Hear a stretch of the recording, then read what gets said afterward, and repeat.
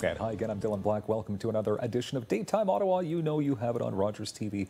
The cold and flu season can definitely linger throughout the spring season as well. A lot of people think the cold and flu just lasts during the winter. She's here to help us right now with foods and nutrient ideas that can definitely help. She's a registered holistic nutritionist with K Nutrition. It's Stephanie Kay.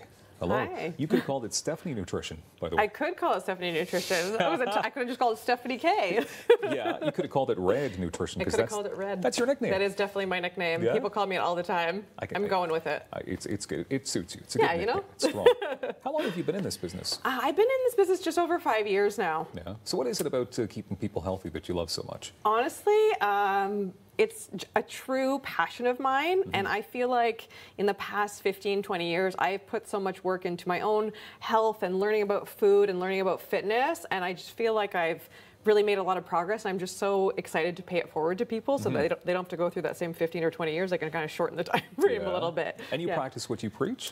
I would definitely say that I do. I think most people would agree with me. You're Yeah, feeling good. Healthy, yeah, fit, working out, eating that real food, all that good stuff. Yeah. So why do people think then that cold and flu season is just primarily a winter thing, but it's really year-round? We've got to be taking into effect some of these nutrients and foods, right? Yeah, exactly. Your body kind of knows what time of the year it is, but you're susceptible to things at any point in the year. Obviously, in the winter time, we're indoors more. We're not getting as much sunlight, not as much fresh air. We got more germs floating around, kind of thing. So it's definitely peaking in January and February, but it will definitely linger into the spring as well, summer too. Okay. Yeah. We're talking about foods and nutrients. What exactly is a nutrient?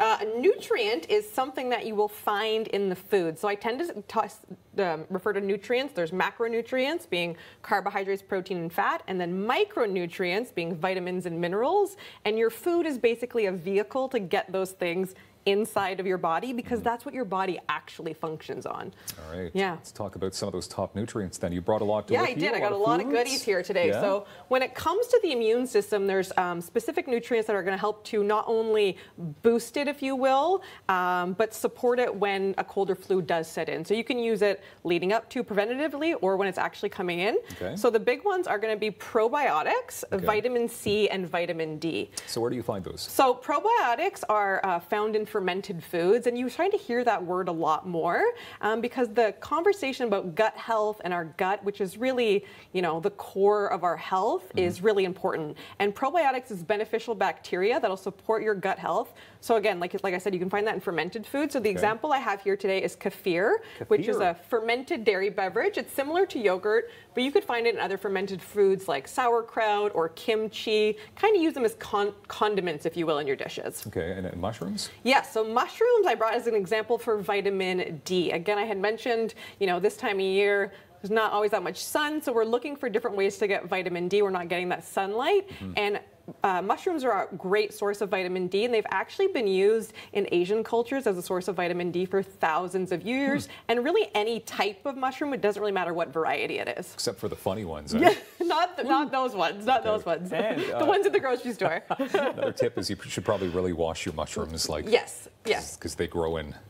They are fungi, if you will. So, but really, any food that doesn't have a coating, if it's something you're going to peel off, you definitely want to make sure that you're washing it. Okay, good. All right, you brought a blender with you. I did. So a bit of a demonstration about how to make these foods happen, because not everybody's just going to pick up a mushroom and start chewing on it. Exactly. Right? You're kind of going, okay, we're talking about mushrooms. I got turmeric. I got ginger. It's like, how do I actually make a dish out of this? So I do have some actual recipes, but one really quick thing that you can actually do is you see like wellness shots are becoming very trendy, or smoothies as well, and it's actually really easy to make at home. You're definitely going to want a high-powered blender for it, but what you're going to want to do is you're going to just basically take what I've got here. So we're going to do a ginger shot. I've got just a wedge of ginger, and I'm just going to toss it in, and I've got a little wedge of turmeric that I'm going to toss in there. You don't have to peel them. If you've got a high-powered blender, I like the Vitamix, the Ascent A3500. It's so powerful. It's going to break everything up and really extract the nutrients from it. So you could use the dried stuff, but the roots are amazing. Then I'm going to add some orange juice to it. You could also peel an orange and throw that in, but for speed, you can just use some orange juice. I'm going to add a crack of black pepper to it. because what black pepper does, it actually helps to bring out the nutrients found in the turmeric. Okay, just a crack though, okay? Just a crack. Okay. You can do more than one. I did 3 cracks there, I guess. So I did more. And then I'm going to add, the last thing I'm going to add to it is just a little spoonful of honey, which people might think, you know, oh, that's sugar. Maybe that's not good for my immune system. Yeah, processed sugar is not ideal, but actually honey is antibacterial, antimicrobial, and antifungal if you're using raw honey. So look for that keyword. And then what I would do with this is I would literally just blitz this up. This is something, it's going to chop right through the ginger and the turmeric. The honey will take the edge off the spice of the ginger too, so if you don't love ginger. And then what you can do is actually just store that in a mason jar in the fridge, and then you can take them as little shots in the morning. You can take as much or as little as you want, but it's just a quick and easy thing that you can have with your breakfast alongside. Is it as tasty as it looks? I think it tastes delicious. I would say, you know, like if you are, you know, if you don't love ginger, ease into the amount that you put into it. Okay. What about some of the other foods you brought on the end as well? Because that looks like healthy, warm, stick to your ribs type stuff. This is more of like a full meal, as you will. This is more of like an accompaniment to a dish. So what I've got here is I made a chicken soup. We all hear chicken soup when you're sick, right? That's very popular. What I did is I used bone broth in it, which is also what I've got over here in the mug, because that's really rich in minerals, and that's just basically you're boiling bones in water.